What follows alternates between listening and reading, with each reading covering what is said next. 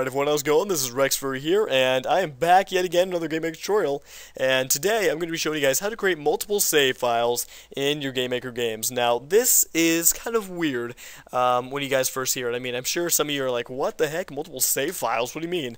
Well, basically, what I'm talking about is, geez, sound kind of weird there. Well, basically, anyway, basically what I'm talking about here is in GameMaker, for those of you who have, I guess, had a little experience with this before, if you were to create a save and load system, pretty much the easiest way to do this would just go to like a add event on any random object, key press, enter, wherever enter is. There we go, enter. And just go to the main 2 tab, click and drag over the save game. I don't know why I can't say that really fast, like click and drag over, jeez. And anyway, back to the little tutorial, I guess. So what you would do is you type out any name for the save game file name here.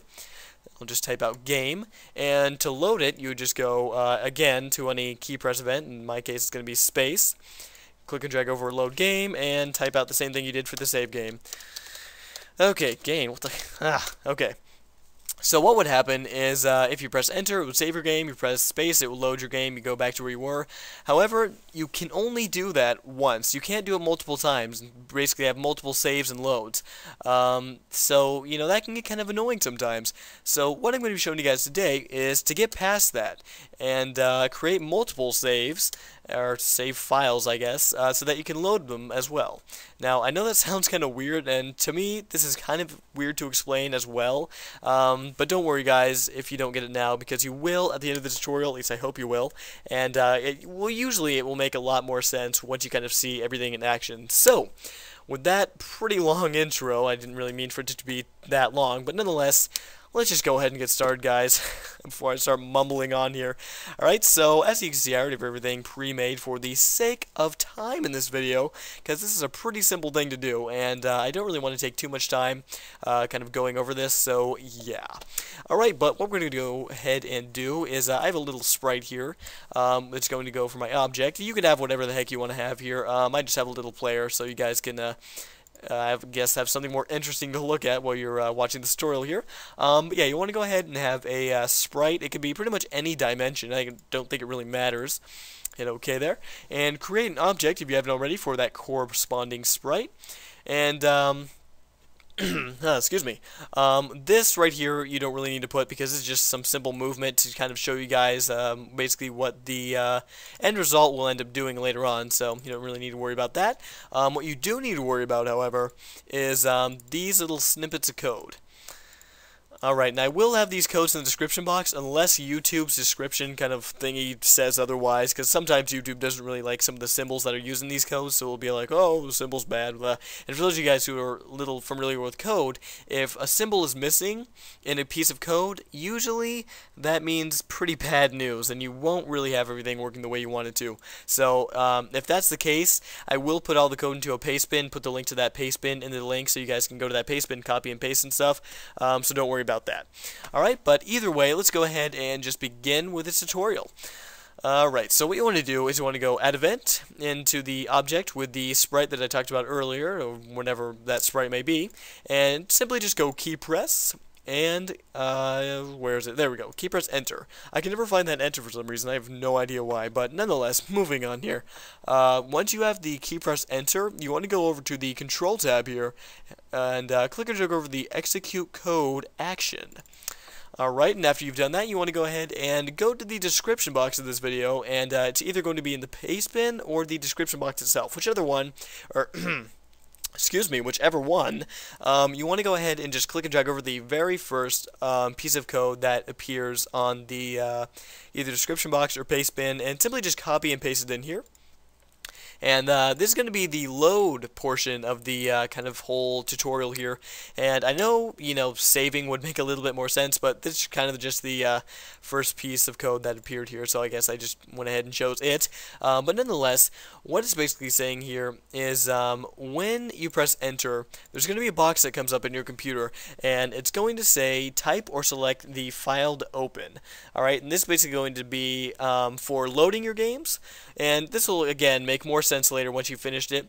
And really quickly though, before we exit off of this and go to the save portion, if you want to edit this text here to say something else, like select a file to open or something, just let's say we want to delete this type. Simply just highlight what you want to delete and hit backspace. Now the only thing you want to keep here, to keep this from getting all messed up, is these little marks up here, which I cannot for the life of me think of the correct name for those, but basically you want to just keep those, and as long as you keep those in and just kind of edit the text within those, you'll be fine. Alright, so after that you want to go ahead and add event and key press as well as space. There we go. And same thing, go to the control tab if you're not there already, click and drag over some execute code, and go over to the description box or the paste bin, what might be in the description box, depends what YouTube is feeling that day, or, you know what I mean. And just go ahead and copy and paste the second code into this little code box here. And again, if you want to change what this text says here, because this is pretty much the only thing that you're going to want to edit throughout this whole entire thingy, you just want to make sure to keep these little marks here. Alright, and after that you want to go ahead and hit OK and change your, take your object out. Geez, I totally blanked out there, but yeah, go ahead and take your object that you created and put it anywhere in the room.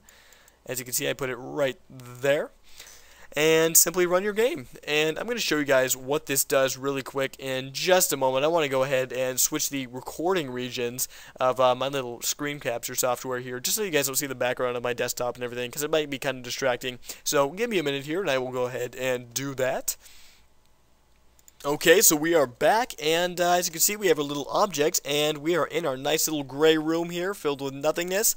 Let's just go ahead and hit left really quick here to show you guys. Oh, you know what? I actually didn't want to do that, but okay, whatever. It doesn't really matter. Let's just go ahead and press enter here.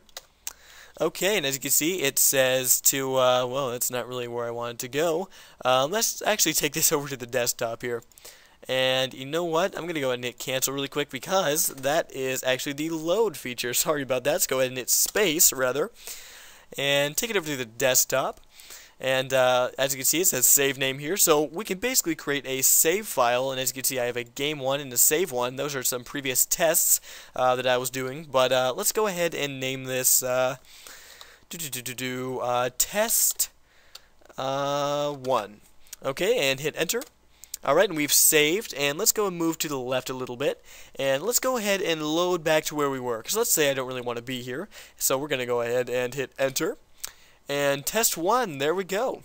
Hit open, and we are right back to where we came. So that is awesome. Now let's say we want to go ahead, and let's say this was like a test file or something, we were just testing stuff, and we want to kind of make another save file for the official game.